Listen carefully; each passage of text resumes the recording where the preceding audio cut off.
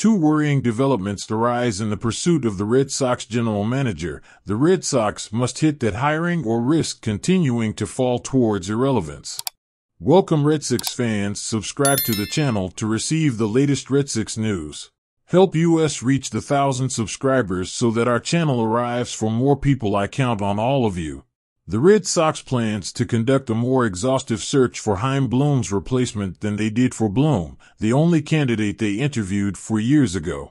That means they may not have anyone in charge before GM meetings next month in Arizona, which is less than ideal.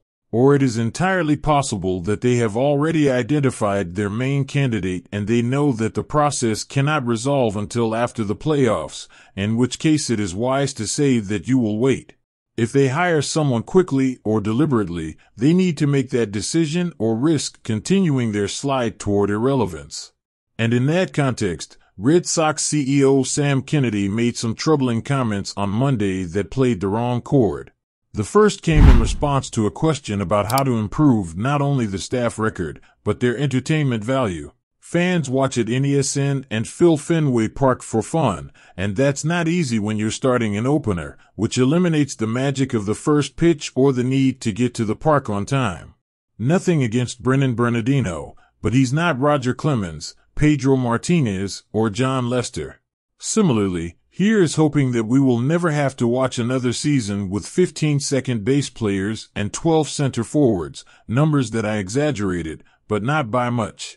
Constant platoons and players shuffling around the diamond create an amorphous product that is difficult to identify as a fan. But instead of recognizing the dull entertainment value of the last two, entertaining baseball is winning baseball, he said. I don't care what anybody says.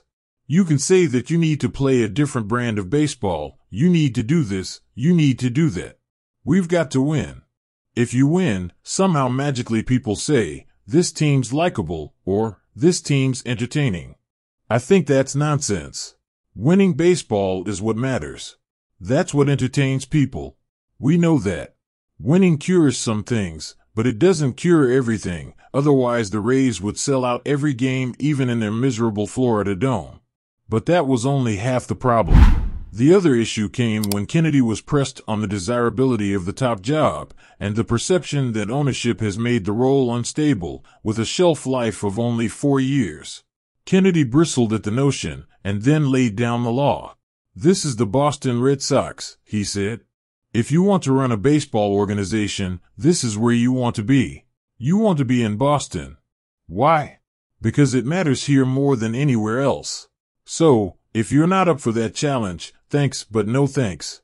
That sounds fiery and defiant, but is it good business?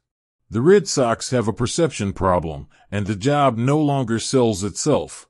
Beyond the lack of security for the last 3 heads of baseball operations, you're also looking up at everyone else in baseball's strongest division, with no clear indication that ownership plans to spend again.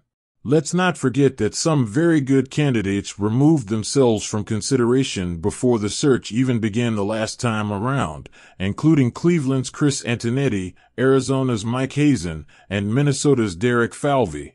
If ownership wants to take an EFFU the Red Sox posture rather than considering why these qualified executives wouldn't even consider an interview, they're doing themselves a disservice and potentially missing out on a savior.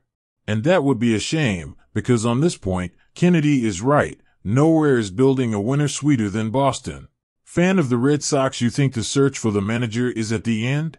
Leave your like and your opinion in the comments and share our videos. Subscribe to the channel to receive the latest Red Sox news. Help us reach the 1,000 subscribers so that our channel arrives for more people. I count on all of you.